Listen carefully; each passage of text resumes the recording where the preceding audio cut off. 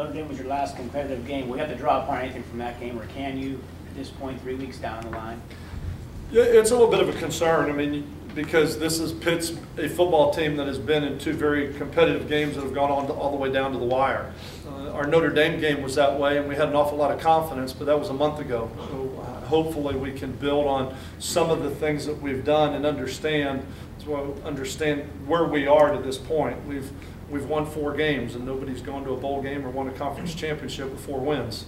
And so hopefully we can look at it and say we still have a long way to go to get to where we want to be, and we've got to continue to build on it. But I think confidence in a close football game comes, as we've talked before, do you win and gain confidence, or do you gain confidence and win?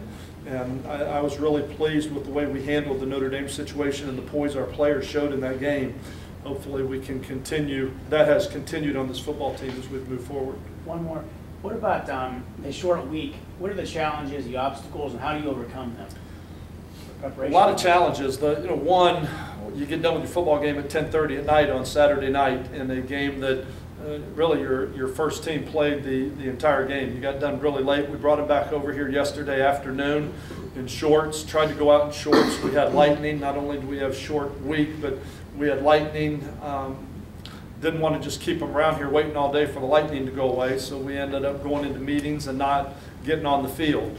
We normally give them Monday off, so this is an academic day for our players, where our players have labs, night classes. We have classes all throughout the course of the day, since we normally give them Monday off. So we are practicing at 10 o'clock tonight is when we're going to end up going out, because it's the only time that we can get our entire football team together to go out and play. Now, fortunately, at 10 o'clock on Thursday night, we'll still be playing a football game. So it's not like we have to kick off at 8 a.m. and we're keeping them up late during the week.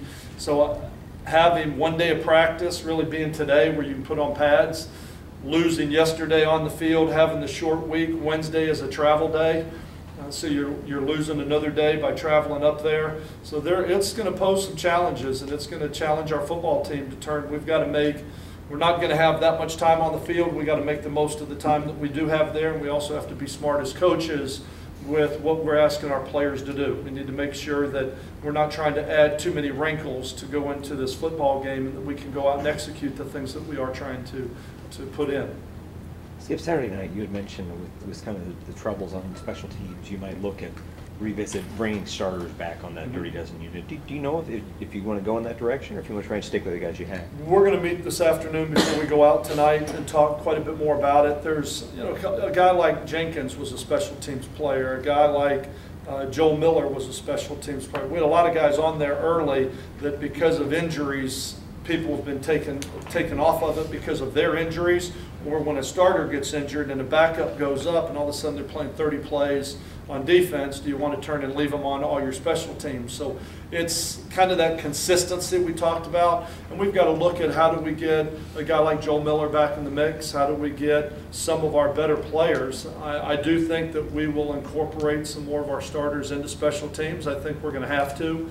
With where we are, I think a lot of them are asking to be put on it, especially if you're on the defensive side of the ball and you're running out there to start at midfield every time. It's like, Coach, put me on the kickoff team. I mean, it's another play of defense. Let me go out there and play on the kickoff team, and if in one play we can save 30 yards, we're a better defensive unit. There's statistics that prove your starting field position has everything to do with the points that you're going to score.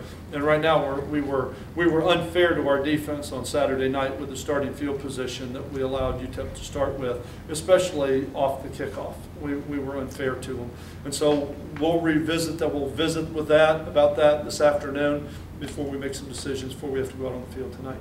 Skip, at the end of the game there, they ended up punting. They ended up carrying the ball at the end of the game, but you had brought Landy out to return punts when Terrence was out. Would he be the first option to field punts? Landy is, we call him fair catch Landy. I mean, he catches the ball, and that's when you're looking at a backup punt returner. The one thing you want to make sure you can do is secure the ball.